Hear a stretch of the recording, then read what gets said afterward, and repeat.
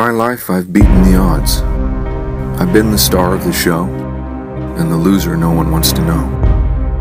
I've known heroes and villains, and heroes that turned out to be villains.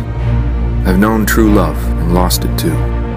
I've lived in fantasy worlds, been written out of stories and written off. I've lost my way, lost myself, lost the plot, and had entire conversations without saying a word. I've had second chances, third ones too. And I've come back again.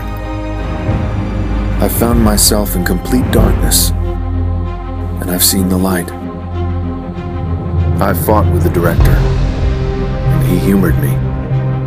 I used to think magic only happened in the movies, but then it happened to me.